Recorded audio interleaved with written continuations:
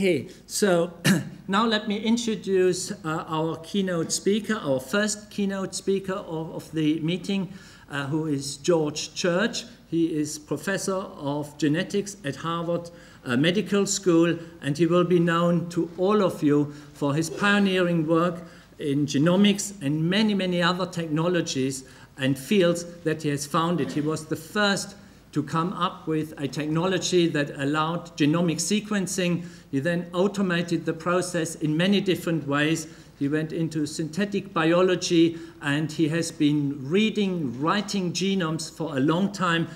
He is the director of the Personal Genomes Project in the US, which he has been running for at least 6 years now with a great success. And more recently, he has pioneered methods that allow modifying, editing genomes and epigenomes. And that's what he will be talking to us about today. It is about new technologies for sequencing, interpreting, and altering epigenomes. And we are extremely lucky and grateful for George to have come to this meeting, because I know he took 2 red-eye flights in a row to be here. And so please welcome very warmly George Church for his keynote lecture.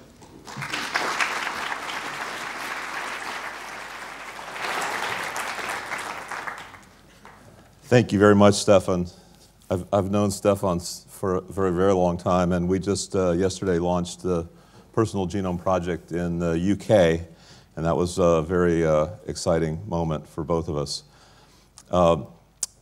I'm not going to abuse the full hour and 5 minutes that I have allotted here. I think you'd prefer to talk to each other, so I will encourage discussion at the end of this, and so start queuing up your questions. I will try to be very clear, but if you are confused, it's almost certain that everybody around you is, so please ask questions at the end.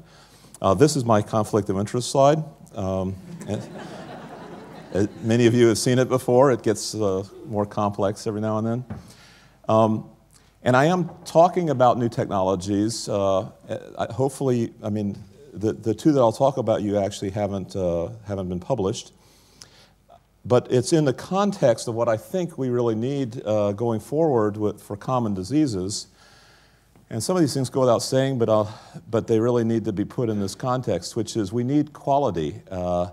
We need haplotypes and inversions and translocations. An exome typically does not deliver these. So as an example of quality, not to pick on exomes or anything, we need to be able to understand epigenomics at the multicellular and subcellular level. And that means it's not single cell anymore. And so I will describe a method called FISSEQ, or fluorescent in situ sequencing, which is compatible with either normal resolution or super resolution 3D microscopy. We need to be able not only to read the epigenome, but we need to be able to alter it, and CRISPR is one of the methods I will emphasize in that respect. And as Stefan and I have mentioned, this Personal Genome Project is a truly unique resource for human epigenomics, at least, because it gives not only access to precision medicine, but to cell lines and methodologies that are quite interesting in the context of these organoids on chips, which is what I'll end on. So we need to go from correlation to causation. This is not just about big cohorts. You can do cohorts of n equal 1 if you have causation on your side.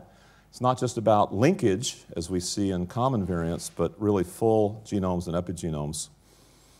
We want actual haplotypes, and again, I can't emphasize too much the ability to get inversions and translocations. And finally, environmental factors and their impact on the epigenome, and these include microbiome, our immune response to it, to food, and so forth.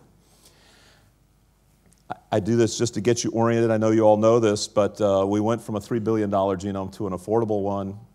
We were concerned that as the Genome Project ended and there was essentially no market, and there's still really no market, that it would flatline. It did not flatline.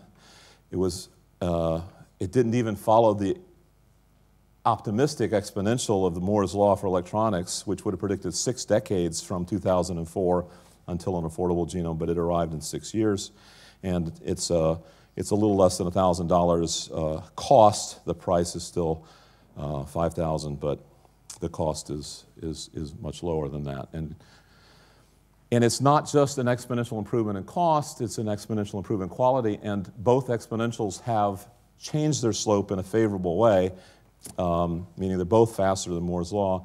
And so, for example, the SNP error rate now with the LFR and probably other related dilution methods can get not only to 10 to the minus 7th, but closer to 10 to the minus 9th now. That's unpublished, meaning about 1 error per genome in terms of false positives in the well-behaved parts of the genome, which is most of it. And the haplotype phase length has increased dramatically. The most recent one is our characterization of PGP, bacterial artificial chromosomes, which is a synthetic biology resource, but it also allowed us to set haplotype phase length of N50 around 3 million. And that was Kun Zhang at UCSD who we collaborate on that. Now the context for the in situ sequencing, which I'm getting to rapidly, is why we started next-gen sequencing in the first place. We called it fluorescent in situ sequencing in 1999, and that was Rob Mitra, graduate student and a postdoc, and then Jay Shindur, graduate student and a postdoc, and they're now professors at WashU and UWash, respectively. And then Roddy Dramatic has been a tremendous collaborator for many, many years, and this sequencing by ligation is the method used at complete genomics. And you can see it's an ordered array, it's not a random array, and they're ordered in these DNA nanoballs in a grid. The position here doesn't really matter. It's nice that it's on a grid, but I'm going to talk to you about a method where the position of the individual sequence reads matters. But the important thing is each of these dots builds up over cycles of next-gen sequencing a long tag. And it doesn't have to be that much longer than 20 in order to be a unique tag in a genome or a transcriptome. You can get at this high accuracy, both SNP and haplotype accuracy, by diluting your genomic fragments into a 384-well plate or some other dilution method. And this allows you to tell whether you have 2 mutations on 1 strand or on 2, but just in general, it's good to have phase. So what about this multicellular subcellular method, this FISSEQ? It starts with tissue, either cells or slices, and it's fixed, and initially can be fixed with formalin, but ultimately it's fixed with this special cross-linking agent, this polyethylene glycol bis-succinyl ester, and this will hit any primary amine, meaning the proteins. We leave the proteins in place. They're a bit of a nuisance in certain ways, but they're a big advantage in others, as you'll see. So it allows us to probe both the RNA and the protein in principle with antibodies and nucleic acid probes. But this is not FISH, this is sequencing. So we make cDNA and circularize that, so we have small circular cDNAs, and then do very light isothermal amplification so that each position that there was an RNA or DNA molecule initially is now a dot, and that can be sequenced the same way as the next-gen sequencing I showed you from complete genomics, except now it's three-dimensional rather than 2, and the XYZ coordinates actually matter now because they correspond to the XYZ coordinates of RNA. I'll show you some pictures in just a moment, but first I want to show you the kind of data that we're getting. This is a pie chart of the representation in fibroblasts, which is where we've done most of our technology development. These are, of course, PGP fibroblasts from Personal Genome Project. And you can see on the left half is mostly ribosomal RNAs. That's actually a fairly small representation. This is random primed RNA sequencing, you can think of it. And we compared the same cells with conventional RNA sequencing and this in situ sequencing. And so we think that the ribosomal RNAs and a few other housekeeping genes are underrepresented, which is fine because most people aren't that interested in them, but all of the cell type specific ones are well represented. We've done about, in this experiment, 13,000 reads from 40 fibroblast cells, getting about 2,700 genes detected. The per base error is actually, it's 1% over the whole read, and it's 0.07%. That's a single read per, for the first 22 bases, which is where most of the information is. So it's really quite accurate, and we can use any next-gen fluorescent method. This happened to be done with the sequencing by ligation similar to what the solid device uses in the complete genomics device. This is a validation by comparing it directly to RNA sequencing. This is so RNA sequencing on a homogeneous fibroblast culture versus individual subcellular RNAs. And this is the correlation coefficient along the y-axis. And then as a function of the number of times we observe a read. So the more times we observe a read, the more likely it's going to be accurate and biologically reproducible. And you can see there's good correlation with a variety of different cell types because there's certain transcripts that just are abundant in or low abundance in all cell types. But you can see the fibroblasts correlate best with fibroblasts and worse with the induced pluripotent stem cells derived from those fibroblasts. These are all isogenic from the same person, me, actually. And then this is one messenger RNA, chosen because it's a rather large messenger RNA, to give you a feeling for how many of the reads on this in situ sequencing are represented along the RNA. And you can see there's very few nucleotides that are not represented at all. In particular, the biggest block that's missing is an exon, EDB, which is known to be missing from this particular cell type for this messenger RNA, fibronectin. So there's 8,800 nucleotide long messenger, and so that exon is missing as we expected. And then the other one, EDA, is present. And so we've detected alternative splicing, and we've also detected this synonymous G to A polymorphism. So you can, in principle, since it's real sequencing, you can detect things that you didn't expect. You can see RNA editing. You can see allele-specific expression, and so forth. So again, we're doing this by counting individual messenger RNAs in the cell, and we can find distribution is quite often asymmetric within the cell. We've tried this out on quite a number of different organisms and cell types. Here's mouse brain and embryos. I've already shown you human fibroblast, induced pluripotent stem cells, Drosophila, embryos, and so on. It seems to work in every tissue sample that we've tried, which was surprising to me anyway.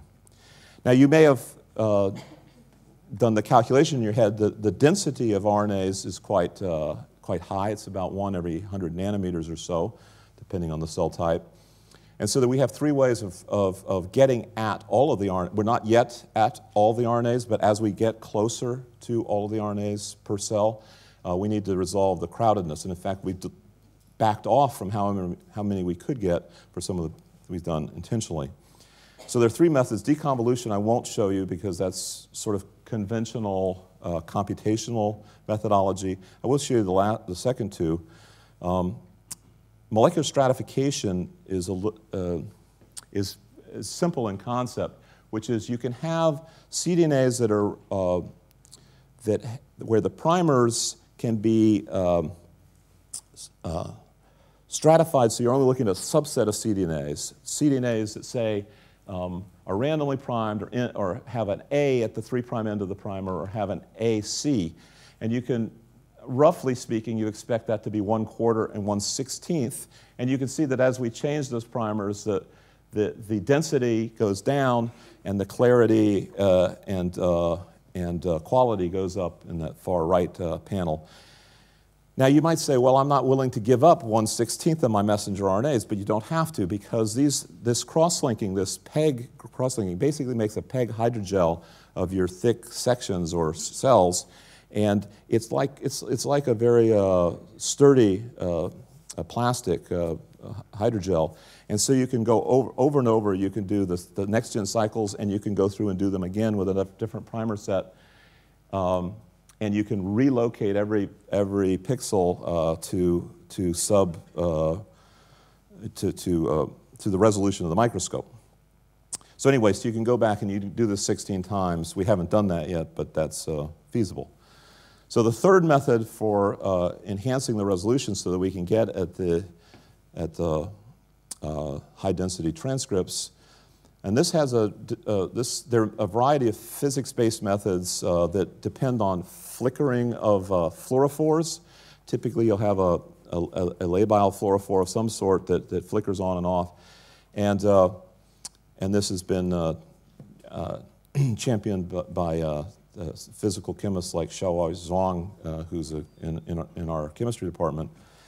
But this is a little different in that now the flickering is caused by the hybridization of a short oligonucleotide, and as it comes on and off in rapid equilibrium, which you can titrate by the length of the oligonucleotide, the fluorescent oligonucleotide causes flickering, and we can capture that.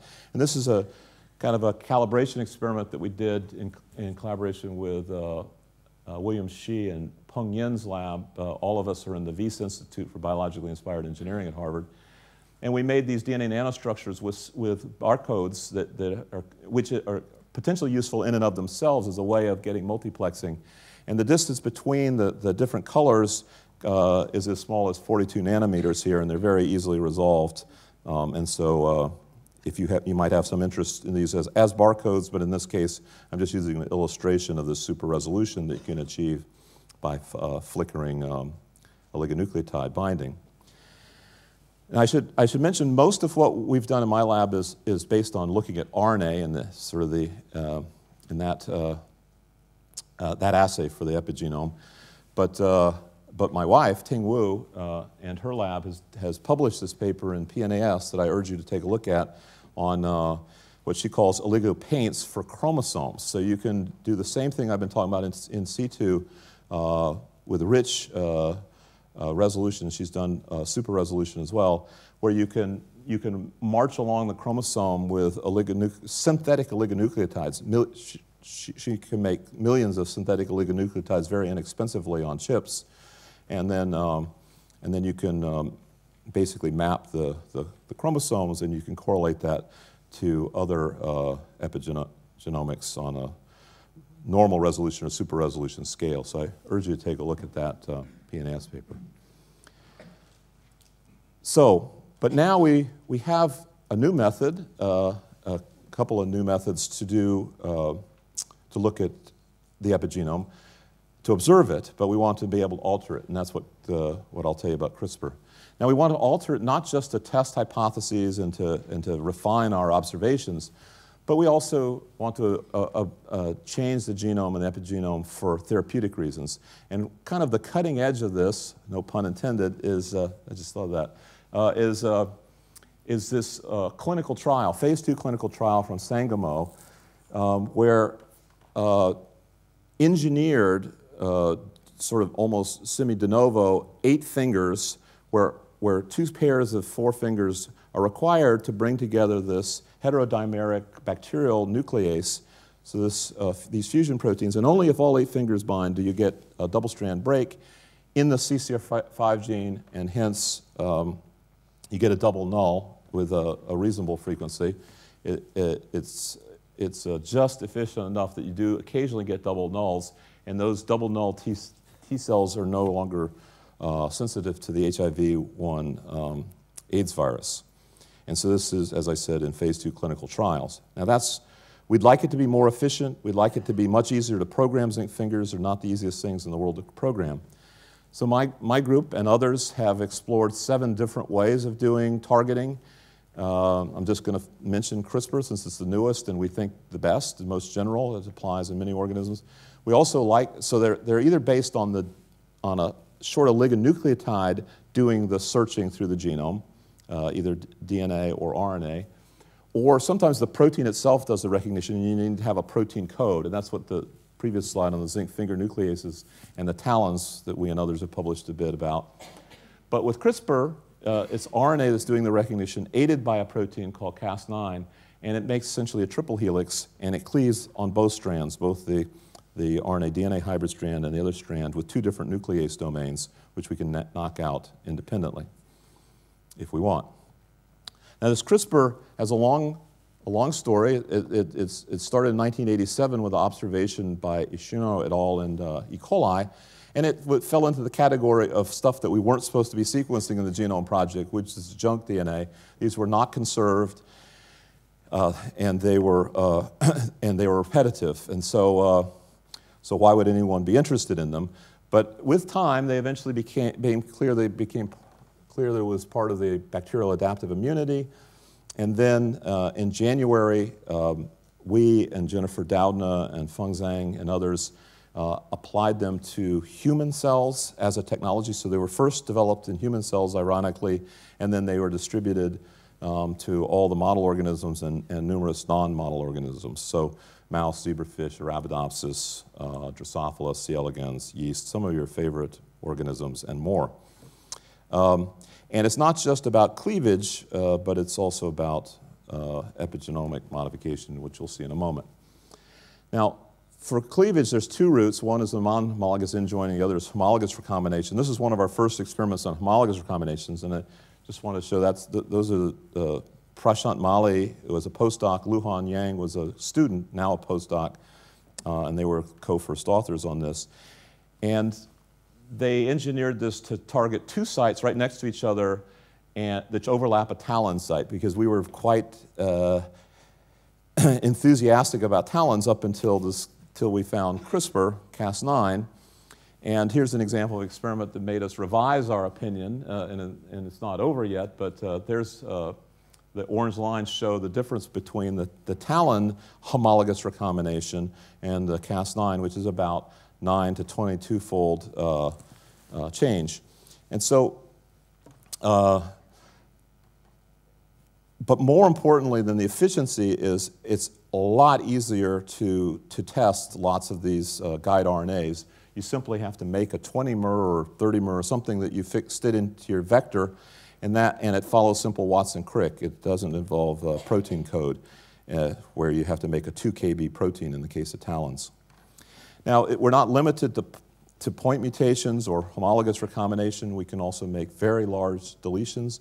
And here, postdoc Susan Byrne did this experiment on the human Thy1 locus, where she anchored either of two left-end guide RNAs. So there's going to be pairs of guide RNAs at different distances. So you anchor the left end and then make various right ends. And showing both left ends and all the right ends, you get a fairly flat distribution, around 10% efficiency from 3 to 83 kb. There's a dip at 40 kb that we haven't characterized. It could be that it's a sequencing error. It could be that it's a chromatin structure that is resistant. But our experience overall has been that once we hunt these things down, there's essentially no place, other than possibly this one, that is resistant to the Cas9 structures, in contrast to the TALENs, which we routinely find places that are very, very hard or so far impossible to target. Okay, so you can not only make point mutations, short oligonucleotide mediated, but non-homologous indjoining and big deletions. We can do replacements. And here we've got two cutting sites again, but this time we're putting in a donor DNA where we're replacing the human Thy1 with the mouse Thy1 gene.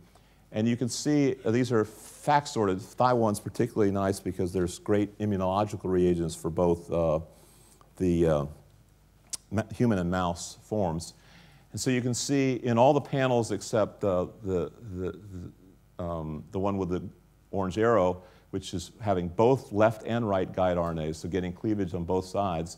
If you just cleave on the left or the right or no cleavage, you get about 0.1 to 0.6%, but then if you cleave on both sides, it's about, it's a little over 16% efficiency.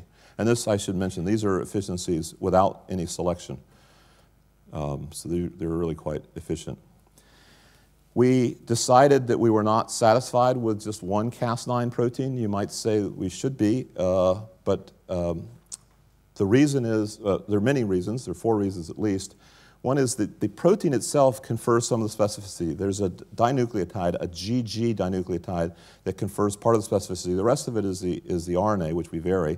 And so basically, computationally, you have to search for GG, and then you design the RNA. We'd prefer to be able to target any nucleotide in the genome, and so we're looking for new, these are called PAM specificities. Doesn't matter what the acronym is, but it's the protein part of it. And we wanted something beyond GG, ideally all possible dinucleotides. We wanted smaller proteins for adeno-associated virus delivery for gene therapy and so forth. Maybe specificity improvement, not critical because we have other methods that I'll mention in a moment. And we'd like to be able to have orthogonal functions going on in the same cell, so we can have different sets of guide RNAs doing different things.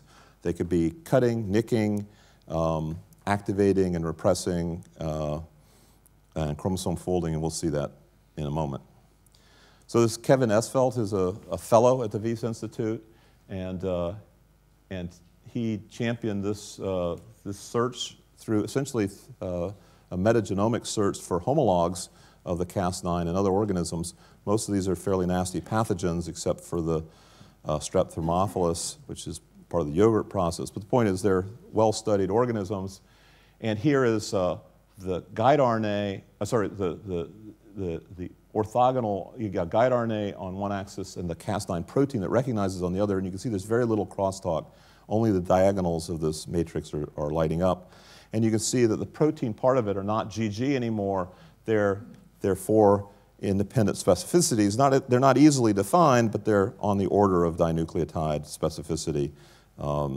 And we hope to get complete freedom from protein constraints so that we can dial up any sequence we want in the genome. We're not quite there yet. So this is from a paper that Kevin and Prashant wrote recently in Nature Methods, and it's a nice overview and future-looking. And so it describes how we can make epigenetic modifications, either activation or repression, by putting on those modules, those protein modules, either onto the Cas9 protein, so making a protein fusion, or we can put it via an RNA binding domain. We can attach it to the guide RNA, whichever achieves the goals of the orthogonal experiments if you wanted to have multiple ones going on. So you can target any place in the genome without changing the genome, and this is really quite interesting. And then the final diagram in the lower right is how we can couple 2 guide RNAs together in order to make 2 Cas9s that will bind and in some cases may alter chromosome folding or chromosome pairing. So to the extent that the still only we're just beginning to understand what the rules are for chromosome folding, and we'd like to be able to test them as well as observe them. So we want precise engineering. It's more important for, say, human gene therapy than it is for most of our experimental work, but we're obsessive and we like to make these things. So we have 5 methods. The first one is 2, which is we computationally look for unique sites. In other words, a 14 mer to 20 mer that is unique in the genome. That's computational. Then among those unique ones, we can, because they're so inexpensive, we can synthesize hundreds of thousands of them, and we can do empirical searches to show that the ones that are computationally unique are also have very little off-target empirically and are very efficient empirically, if there's any, and there is a small range in efficiency. We can use NICs rather than double-strand breaks. NICs tend to favor homologous recombination over non-homologous end-joining, and we can require 2 or more sites for cleavage, or up to 10 sites or so for activation of the transcription. So here's an example of that requiring coincidence. If you have an off-target site, you do your best to reduce the off-target site computationally and empirically, but then if you have one, it has a probability of being there, and if you have an on-site where it requires 2 events or 10 events, then the probability you have those 2 right next to each other off-target are very small, p squared or p to the n power. So here's an example where we have 10 sites. That's the promoter diagram there for REX1 messenger RNA. And the little gold arrows are places we targeted with the Cas9 guide RNAs. And you can see you get low levels of activation with them individually, but when you put them together 5 or 10 at a time, you get up to 30-fold activation, so 30-fold activation. And so the probability that they would be together randomly off-target is very low. And this is from Prashant's and et al. This year. All of this is this year. Now, John Ock kind of co-runs my lab and my Center of Excellence and grant from the NIH. And he designed in January a collection that targets 90% of the genes in the human genome, and for each gene, 40% of the exons in that gene. And so that was 190,000 guide RNAs, and he's doing it again, targeting regulatory regions, so that you can either, so it's kind of like an RNAi library, except RNAi typically has trouble going down more than a 5-fold or 10-fold suppression, but guide RNAs can take it down to 0 by making double nulls, and it can also take it up by the activation method I just mentioned. So it has a broader range, both positive and negative. So we're targeting messenger RNAs, long non-coding RNAs, and microRNAs, both for up and down. And so before I go into the uses of that further, I just want to introduce this personal genome project, because it is the synthetic biology method of choice for humans, I think, as well as other analytic components. So, you know, it's intended to connect genomes, environments, and traits via epigenetics. The environmental components can be measured. There's a million-fold reduction in the cost of the inherited genome, but there's also a million-fold, roughly, drop in cost for the microbiome, the immunome, and the epigenetic response to chemicals, nutrition, and so on. So we're beginning to work with the ENCODE project, which I'm sure all of you know about, because they want to have properly consented cell lines and access to the kind of CRISPR transdifferentiation that we're doing. So that's a wonderful, we're just beginning on that, and I'm having a great time doing that. And we're also working with Genomes in a Bottle, which is a world genome standard, which uses the Personal Genome Project. Now, why is this special? It's the world's only open access data sets for genomes, environments, and traits for humans, as far as I know. I'd be happy to hear otherwise. And it provides these cells, which can be reprogrammed. Here are the PGP1 cells that have been reprogrammed into essentially every tissue in the body using the teratoma model on the left, or some in vitro culture, organ culture on the right, and more about that in a moment. But we also do kind of high-level phenotyping of the same individual for the same cells, so they're not just anonymous cells. You know that that's the fMRI slices through the brain. Fortunately, virtual slices rather than actual slices, since that's my brain.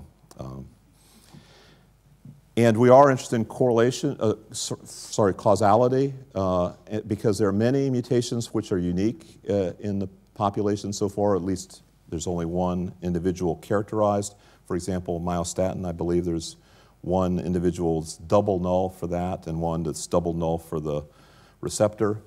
But one way of testing causality with animal models, and here is an interesting case of 3 different animal models for this, and it's fairly convincing that these all have enhanced muscle growth and decreased atherosclerosis. So that's interesting not only because of the causality, the n equals 1, but also that it's a protective allele.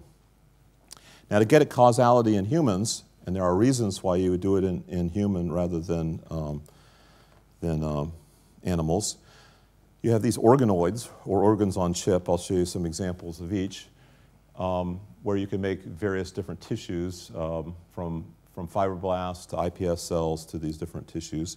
And here's an example, not from my lab, but from Lancaster et al. In recent Nature, emphasizing how mouse is not always the ideal model. It's not ideal for cardiac, for cancer, and in this case for brain. They're trying to model microcephaly, and the particular anatomical structures of the inner fiber layer and the outer subventricular zone are completely absent. And when you introduce the correct mutant alleles from human into mouse, they don't have the phenotype, possibly related to that. So, for example, for CDK5-RAP2, which is thought to be the causative, the alleles in that are thought to be causative for this particular type of microcephaly. And here you can see how well ordered these cerebral organoids are. They're so well ordered that you can actually tell the difference between the common allele and this rare mutant allele in the blue as being the control and the green being the mutant, in terms of the angle of the radial glial cells as they get oriented is random for the patient-derived iPS cells. Now this experiment was not done where they proved the causality of that particular allele by introducing that allele into the control cells. This is just control versus patient cells, reprogrammed admittedly, but not genetically changed. To genetically change them, we've done a similar experiment, but with the Cas9. You've already seen that there are two pathways. You can take non-homologous injoining or homologous recombination based on the guide RNA finding the right place in the genome. And then we used not the organoids, but organs on chips, which the organoids are kind of on a plate, but this has these various tissues, and this is work from the Wyss Institute, where I'm a member, and Don Ingber and Kit Parker have developed this, where you have mechanical structures where things flex, like the lungs on chip expand with air, and the cardiac contracts. And so we have the cardiac model for this. And these are Barth syndrome patients. They have a cardiomyopathy that affects the mitochondria, and it's due to mutations in the TAS gene. But to show causality, we took a control line. This is PGP1 again. That's my induced pluripotent stem cells. And we used a DOX-inducible Cas9 protein and a piggyback excisable, and then guide RNA introduced, and then you can make either a control where you don't have any guide RNA, it's just the piggyback, and so that's basically unchanged genome. And then in the middle is the exact single base guanine deletion, and then non-homologous injoining is kind of making a mess in that same region, and you can see there that on the top is the normal sequence, and then just below it is missing 1 G, and then below that is missing 3 Gs and putting in other bases, which is what non-homologous injoining does. So we've got these 3 alleles, clean background, all isogenic, and then you can do 4 functional assays, and I won't spend a lot of time on each because you get the idea, is that you can rescue these with the messenger RNA called, it's a modified messenger RNA here, so it gets into the cells easily. And so you have the 3 different cell types, all modifications of the PGP control, where there's essentially no change, the correct single base change, and then the mess, non-homologous injoining. And they cannot be rescued. The 2 that are broken can't be rescued by GFP, but they can be rescued by the TAS messenger RNA. Then we have assays for respiratory capacity and assays for contractile capacity. Here you can see these little leaflets of PDMS. They attach the myofibrils in a very ordered way. Remember, this came from essentially fibroblasts from my skin. These are highly ordered anatomically, and then they contract. Here you can see this is what we artistically call diastole and systole, and you can see the big change in normal tissue, and you don't see that with a mutant. And here is a better view of the anatomy, not the contraction, where you can see both the Barth mutant, single point mutation introduced by Cas9, and the non-homologous injoining, and then how they can be rescued with the modified messenger RNA. So those are cardiac muscle. These are neurons we can make. And this is a protocol where we can do this in just 4 days. This is less than even occurs in vivo. In vivo, this process would take about 80 days. And in vitro, it's taken about that long until now. But you can show you can skip several steps and make these bipolar neurons with about 98% yield, meaning there's no embryonic stem cells left at the end, and there's all these very distinctive bipolar neurons. This is doxycycline inducible again, and this is the work of Patrick Guy and Volker Buskampf and others. And you can get electrophysiological recording, and we have We have neurons that are very immature and mature in terms of synapse formation and electrophysiology.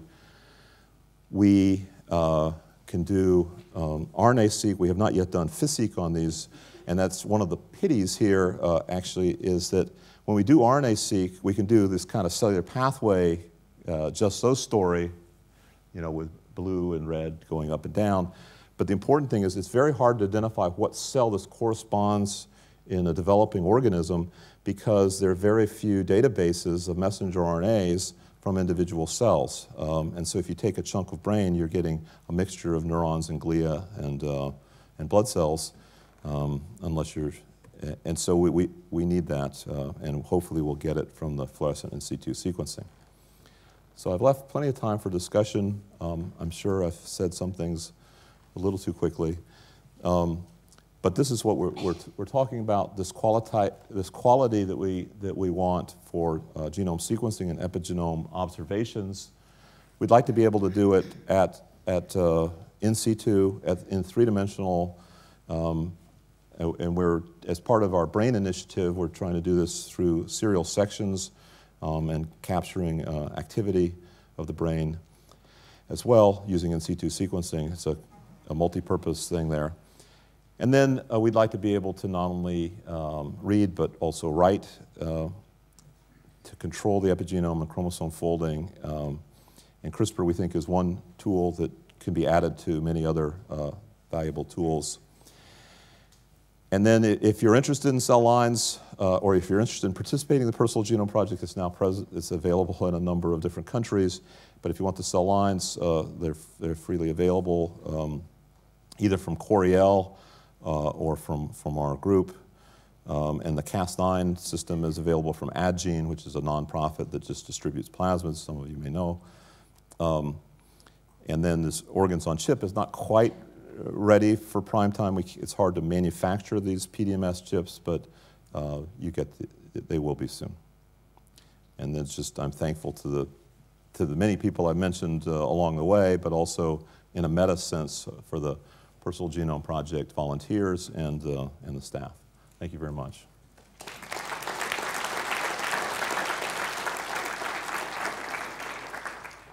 I have two questions. The first one is with the Bart's disease, the TAS mutations. What is the, I guess, do you have to have 100% of the cells mutated, you get that phenotype, or a chimerism, you know, only say 70 or 50% of the cells mutated, you'll get that cardiac phenotype? Right. So we haven't really tested how much chimerism would give us a well-ordered array. What we typically do is we have a pipeline that produces clonal IPS, and then we differ so that it's 100% at that point. The efficiency is, for the IPS, it depends on the construct, but it's on the order of 10 to up to 60, 70% without selection. But nevertheless, we typically clone them and then differentiate them. Okay. So the second question is with regards to CRISPR and TALEN. So I guess since TALEN targets the genome, so if you have modifications in the genome, for example, cytosine methylations, Yeah. or then that will interfere with the recognition, right? Do you think how much of the contribution was that to the inefficiency of TALEN? Yes, I've heard that myself. We haven't tested that, but the TALENs act by recognizing the major groove of the double-stranded DNA, and that's exactly where the methylation of the C is. The guide RNAs for the CRISPR bind to on the Watson-Crick face of the DNA, and it's theoretically and also empirically insensitive to methylation as far as we can tell. And in fact, it seems to be insensitive to sequence, except for that one example that I showed you, which we haven't looked into yet. Just a comment for the students in the room, if you're trying to decide what you want to do when you grow up, well, you can actually do everything really well, but you just have to be George. But with that comment in mind, so he's just trying to throw me off here. Yeah, well, you do this to me. So, you know, I get asked this question by people who run my medical school or university all the time, which is, how soon are we going to be ready to do particularly engineered tissues in a practical way? Are we talking about a couple years, 5 years, 10 years? But in the case like you have your own organs on a chip, like say one of these things starts to deteriorate in you, George, and you know what the mutation is, and you want to try and engineer that from these re-engineered iPS and go ahead and put that in. From a scientific and technical point, ignoring all regulatory issues, all of them. But how far away, what do you think? I mean, you really do see the big picture. What do you think? Well, you know, I don't think we need to ignore the regulatory. It's actually part of the fun, from my standpoint, is dealing with safety. The FDA is not really much of a block if you have something that's highly effective and safe, and we can do that now.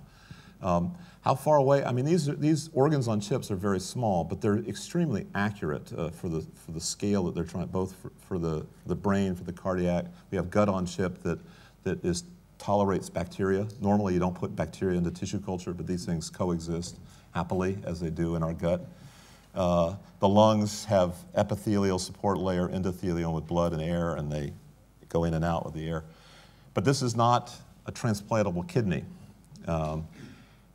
There's basically 3 approaches to 3D printing. There's developmental biology, which is what we're using, and then there's self-assembly independent of developmental biology, which Prashant, Mali, the same as the CRISPR, we published a paper on that.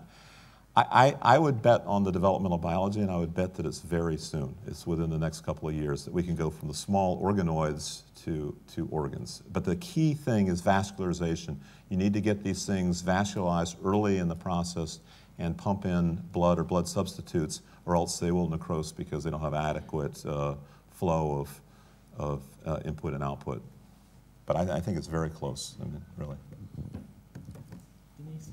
I had 2 questions as well, and the first one displays my ignorance, but I didn't understand what you meant when you said CRISPR can be used to make epigenomic mutations, epigenomic changes. What exactly do you mean by that? I'm sorry. I'm using epigenomics maybe more broadly than everybody here does. I don't know, but meaning that you can make a double null in the 2 nicking enzyme domains. So now it is a binding protein. I forgot to mention that, actually, a key point. So it simply binds to whatever sequence you dial up, and literally you can dial up hundreds of thousands of sequences because we make these guide RNAs, the DNAs for the guide RNAs on chips. So we have made hundreds of thousands, and then you could target however many you want to however many genes you want, so they can have activation domains or repression domains, either at the transcriptional level, at the chromatin modification level, and you can use your imagination. As far as I know, not just our lab, but other labs, everything they've tried, every domain they've tried to introduce has worked. Okay. And my second question was about the sequencing at the beginning. With this diagram you had of the percentage of RNA types, yeah. And you had only 5% of non-coding RNAs. Is that because there are only 5% of non-coding RNAs, or is your method not able to access nuclear RNAs? No. Well, so let's get that one up here. Yes, this one. So this is comparable to, our impression is, and I'd have to go back and check this, but our impression is, except for the housekeeping genes, there's a slight enrichment for all the non-housekeeping genes. Not artifactually so, but somehow. It's probably because the housekeeping genes, the ribosomal genes, RNAs in particular, are covered with proteins, and the proteins inhibit random priming. I think that this is the level of non-coding we would expect to find. Certainly, microRNAs require a separate, because they're so small, that random priming does not serve them well.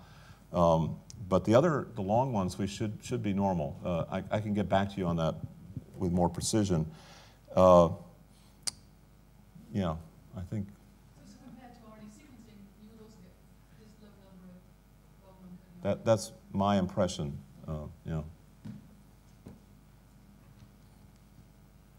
Can I ask you one question and take you back to your first point, which was the haplotyping? Yes. So it's been an issue for a long, long time. ever since we sequenced the genome to get a phased genome. Yeah. And it's really important, as you pointed out. Yeah. Can you extrapolate from the technology that we currently have, how far that can be pushed, and what other invention or really step up is still required to get a fully phased human genome? Because currently, I think if I remember correctly, it was about 3 megabases is the yes. So this is 3 megabases. That's from bacterial artificial chromosomes, which I don't recommend in general because it's expensive to make a back library. We wanted to make a back library because we want to be able to have 150 kb pieces that we can insert with CRISPR. So this is a synthetic biology resource. It's PGP1 compatible. We know the sequence and we know the cells. So the next one down is the LFR method, which is more like 1.5 megabases for African populations. And so it's more like 600 kilobases for Caucasian because of just the polymorphism rate. That's not great. It could get better. But remember, this is done with these 384 well plates where you're lumping together 0.1 X of the genome. 10% of the genome is in each of those wells. We meaning complete genomics, can now individually label each of the backs with a barcode, or not backs, each of the pieces of genomic DNA, which is not amplified, with a barcode, and now that will get much longer. The best, of course, would be to have long reads rather than this assembly process. And I think that we'll see some long reads in the next year or two from a variety of new methods, including nanopores. Brilliant talk. Your last slide showed a neuron, and in the neuron, messenger RNA is in the cell body, very little messenger RNA goes down the neurite. Have you done FIS-seq to show that, or demonstrate there's a relationship between sequence and geographical distribution of RNA? Yeah, unfortunately, we've applied FIS-seq to neural. It's one of our main objectives, but we don't yet have much data. Most of the data that we have that's publishable is on fibroblasts, but the brain and neurons is our major focus for FIS-seq. We're doing, it's known from the literature that there's asymmetry in those. In fact, there's asymmetry in a lot of cells, but it's just not studied because of the limitations of fluorescent in situ hybridization, and on the one hand, and RNA-seq on the other. Yeah, right there. To what extent CRISPR and Cas9 efficacy depends on the local chromatin structure? Let's say if you target euchromatic and heterochromatic regions, do you see any difference? Right. We haven't done a systematic comparison of euchromatic and heterochromatic, but like I say, everything that we and other groups, and now many other groups have tried, it works out. But we should take the worst case scenarios and try them out. Any other questions? I don't see any hand ups.